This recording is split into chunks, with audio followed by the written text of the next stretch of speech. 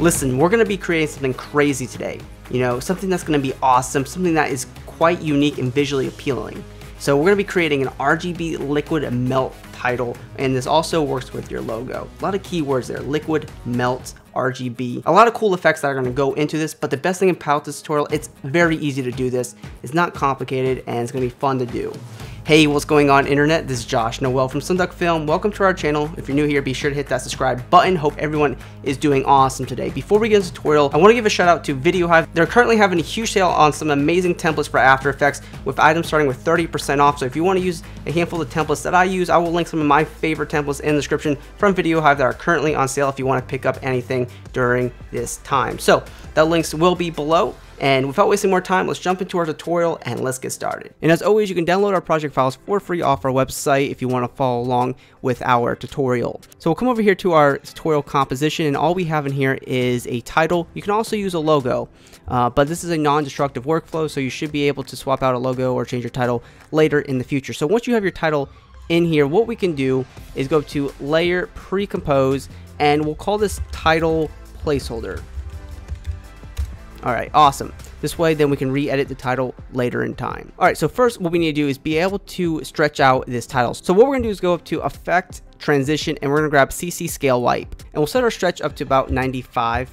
And we'll come here to the direction, and you can set this to any direction you want. So we'll do 180 degrees. And also have it go straight down. Then we need to update the center. So we'll grab the Y value of the center, and we can just bring down the anchor point to where just the bottom of the title or logo is being stretched to the bottom like that. Alright, awesome. So you could have it just go and stretch down like this, but in our main demo comp we have it being stretched from top to bottom. So if you want to do the top as well, all you have to do is take the effect and go up to Edit, Duplicate, and then just change the direction to 0 degrees and just update the Y value to only stretch the top of the title or logo. This way, you know, it's completely up to you if you just want to do the bottom or just the top. That's completely up to you. So now that we have our stretch in place, what we can do is take our title or placeholder here and go up to Layer, Pre-Compose, and we'll move all attributes into new composition, and we'll call it Title Stretch. Alright, so we're going to start off by creating this very warped perspective of our stretch title and getting that set up for success right now. So we'll grab our composition and we'll go up to Effect, Distort, and we're going to grab Turbulent Displace. Alright, we're going to set the displacement to Twist. We'll set the amount to 75. We'll set the size down to like 80, and we'll set our anti-aliasing for best quality to high. Then what we can do is add a keyframe for offset, and we'll move forward to the end of our animation. Let's say 8 seconds, and we can move, let's say, the X value by a little bit. So then there'll just be a little bit of overall animation to everything here. And how far you go by changing the X value will determine how fast it will animate. You can also update the Y if you want to. It's completely up to you. Just go ahead and mess with the offset, and that will animate through. Now, we don't want to have our main title or logo animating by the turbulent displace. So what we need to do is grab the rectangle tool here at the top, and we'll just simply draw out a rectangle mask like this to go across. Like that. That's good. Then we'll open up our effects. We'll open up turbulent displace, and under compositing options, we need to hit the plus icon. And make sure that's set to mask 1. Alright, awesome. And you might need to set the mask to subtract, so then it's not going to affect the actual bulk of the title, it's just going to affect the lines going outside. And you can always decrease the max expansion if you want too far on that, but you'll have to play with that in a second to maximize it. So we need to be able to blur this out. So the top and bottoms need to be blurred out. So what we're going to do is go to Layer, New, Solid. And we'll just call it Map. And we'll go up to Effect, Generate, and we'll grab a Gradient Ramp. What I'm going to do is grab our top point, which is black, and just kind of bring this down kind of past the midpoint right there, and that's fine. Then what we're going to do is take this map layer, we're going to duplicate it, and we'll set the blend mode to screen. And I'll hit R on my keyboard for rotation. I'll set the rotation to 180 degrees. So then it'll be going like this, and that's fine. Then what we'll do is take both of these layers that we just created, and we'll go up to Layer, Pre-Compose, and we'll rename it to Map. Alright, and we'll turn off that layer because we don't need it. So then we'll grab our title stretch layer, and then we'll go to Effect, Blur and Sharpen, and add Camera Lens Blur. And where it says Blur Map, set that layer to our new map layer. And then we come here to Blur Radius, and we can increase this to like 50. We might have a little bit of an issue here, so first of all, we need to work on this. So we'll hit F on our keyboard for mask feather and feather out that mask. That's the first thing we need to absolutely do. And to help perfect this, we can bring down our black values here to kind of help blur this out a little bit better.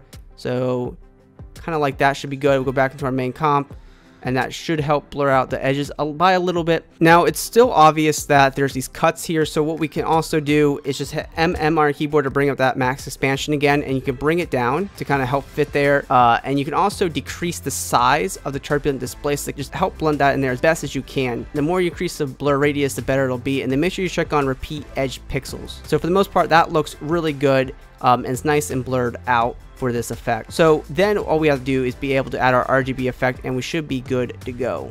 Then let's take our title stretch layer down here and let's pre-compose it, and we'll click on leave all attributes in new composition, and then we can call this RGB. All right, so we have all of our original effects back in this. We can go into that composition that we just pre-comped, and then we just have, you know, our title stretch layer with no effects applied to it. That's great. First, what we need to do here is go to layer, new, solid, and make sure that layer is black. Click OK. And we'll grab the rectangle tool again, and we'll just create this rectangle mask to go across our comp like this, and set this to subtract. Then we're going to hit F on keyboard for mask feather, and feather this like crazy. Alright, you can also hit MM on your keyboard to bring up max expansion, and you can move it out by a little bit, but we can check on this in a second. This is just here so we can add more color to our overall stretch. What we're going to do here is take our title stretch layer, and we're going to duplicate it. Bring it above the black solid that we just created. Then we'll go up to Effect, Channel, and we're gonna grab Shift Channels. We're gonna turn off the green layer and also the blue layer as well, and we'll duplicate this, and we'll turn off red, we'll turn on the green, and we'll duplicate it again. We'll turn off green and turn the blue back on. Awesome. We'll take the two top layers here. Actually, we'll take all three of the top layers and set it to screen. Awesome. So then all we have to do is hit P on keyboard for position. For these layers, we can just offset it a little bit in time to whatever side we want to do, whatever colors we want to create. Just using the X value here, and that's cool. Then we can alt click the stopwatch and just type in wiggle, open parenthesis, 2, 10, or I'll do like 5. I want to keep it subtle. I don't want anything too crazy. And then I'll just copy that expression, and I'll just paste it to like another one, this one right here. And you know, you get a little bit of this nice RGB offset here. The reason why we added this black solid with the mask was so that we can add a little bit more color around the edges to our, our title, so it cuts out the white by a little bit. So if we go to our main composition, our colors will be completely updated. You'll see that we'll have some colors around our title, and that's fine. But we'll go back to our main composition. We want to add some more colors in here. All we have to do is just offset the positioning of each of these RGB layers just by a little bit more, and this will give us greater color capability back in our main composition. So we've updated the colors, and it adds a little bit more color to our comps. Now I also like to go to layer, new, adjustment layer, and go to effect, color correction, curve. And we come here, let's say, to like the red channel, we can bring this down or up, create like maybe a little S curve. Come here to the green channel, we can just bring this down, and this adds a tremendous amount of color to our composition. And then we'll go to, say, our main RGB curve here, and we can just bring this down by darkening it, create like a slight S curve, and overall that just changes the entire dynamic of the title, and that's cool. Then we can also go to effect, noise and grain, and just add noise, and we'll set the noise up to like say 15%, uncheck use color noise, and that will help the entire composition, all the blurriness going on here, add a little bit more authentic grain to this. Now if you want to go and animate the title, we can just track back all the way to our first composition where we have our title. All right, and then we'll come here to animate, and we'll add an opacity. We'll set the opacity down to 0%. We'll open up the advanced tab, and we'll set this to randomize order. Then we increase the start percent, and you see where we're going here. So we can like set this to like, they only have one word hidden. We can alt click the stopwatch to random seed and type in time *10. So then our title will be flickering randomly, and that's nice. So back in our main composition, that will update to reflect that animation, so we can have our entire RGB melt going on with that animation. And one last tip, if you want to keep the RGB effect off of the title, go into the layer where we did all the RGB stuff, grab the rectangle tool of one of your RGB layers, and just create a mask around it, and then just subtract that mask.